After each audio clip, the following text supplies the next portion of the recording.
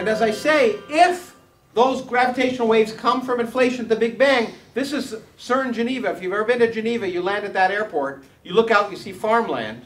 But under the farmland is the largest accelerator we've ever built, the Large Hadron Collider. It's 26 kilometers around. It goes across us from Switzerland to France about 26,000 times every second without a passport. And in fact, it's currently down, being improved. But when it turns on again next year, it's designed to look for these particles that come from supersymmetry. We have built the largest devices that humans have ever built, the Gothic cathedrals of the 21st century. If you're ever there, you feel like Gulliver. These are humans back down here. This is one of the small detectors. It's called the compact muon solenoid. It's a really small detector. There's more metal in that detector than there is in the Eiffel Tower. This is one half of this detector. The other half is on the other side of this image. Each of them weighs 20,000 tons. They're not on rollers, but the magnetic field is strong enough when the detector turns on that if they weren't already put together, the magnetic field would bring them together. And we accelerate particles in a superconducting environment 26 kilometers around to try and measure collisions that produce these new, we hope, will produce these new supersymmetric particles. This is a sister machine, a much larger device. A human is down there. Okay, and this is the other large detector. And if we have seen gravitational waves from inflation, then it is likely when the Large Hadron Collider turns on, both of these detectors will detect a whole new invisible world of particles, of supersymmetric particles, that were just products of our imagination, but may be real.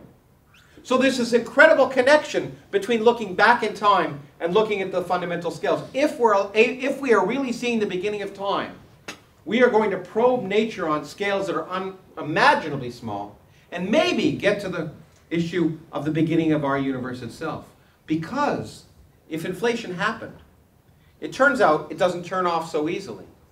So not only will we predict that we'll see new particles of the Large Hadron Collider, we predict that in fact our universe formed when inflation ended. But it turns out most of space, if we're right, is still expanding. And now, somewhere else, so far away that we'll never be able to see it, another universe is forming because that region is leaving inflation. It's like ice crystals forming at different places. So if we can actually test that inflation happened, we know there are other universes. We will know that there are other universes. Universes we'll never be able to see directly, but we can be certain exist because we can test the physics that predicted them. Just like in 1900, we could be relatively certain that, 1905 actually, that atoms existed, even though there was no hope of ever seeing them. And so I wrote my book, The Universe from Nothing. I talked about a multiverse, the possibility of many universes. And people say, well, my theological friends, of which I have none. No, that's not true. They say, well, you and I, as I said, you probably heard me say in Melbourne, in the Atheist Convention, they say you invented the multiverse because you don't like God, which is true. But that's not why we invented it. We were driven to it. But they say it's just like religion. I mean, how can you say? Well, the difference is we can test the ideas. And if this is true, we can argue that the multiverse really exists and that our universe is just one of many possible universes. And the galaxies we see in our universe have a particular characteristic, but in other universes they could be quite different. And the laws of physics that we now have may just be an accident in our universe, because if they're any different, we wouldn't be here. And some people who are religious argue, well, that's fine-tuning. This is God. Everything was fine-tuned so we could be here. But that's exactly the wrong thinking. The point is, it would be very fascinating to find ourselves living in a universe in which we couldn't live. That would really be worth an after-dinner talk. Because it's just like cosmic natural selection. If we can only survive in a universe with these laws, it's not too surprising that we evolved in this particular universe. Just like a bee wasn't designed to see the colors of flowers, but if it couldn't see the colors of flowers to know where to get nectar, it wouldn't survive natural selection. This is cosmic natural selection.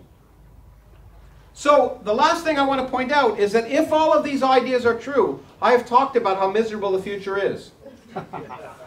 But it's more miserable still, potentially. Because if these ideas are true and the scales are what I measure, it turns out that the Higgs field, which now permeates our universe and causes us to be able to exist, may be unstable.